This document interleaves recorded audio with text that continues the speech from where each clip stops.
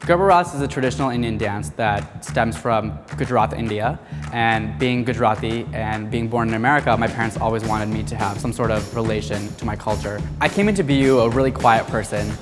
I would kind of classify myself as an introvert, and there were all these relationships being made, and I really wanted to get in on that. I saw a flyer for Garba Raas, and it was a competitive team, and I was like, you know what, let me try it out. When I first joined Garba Raas, I knew that I found my connection with other people. You know, this year was the one year that I think that I grew the most, just because being co-captain of this team, you have to deal with a lot of different issues, not just administrative, but you have to deal with emotional issues and injuries, and you know, you have to kind of bring the team from a really raw state to, you know, this amazing 6-minute performance that we have. So joining Garba Raas really gave me a home away from home. It gave me a family on campus. It really allowed me to become a little extroverted and become a little outgoing. And I think that's exactly what I needed, not only in my professional career, but in my social life as well.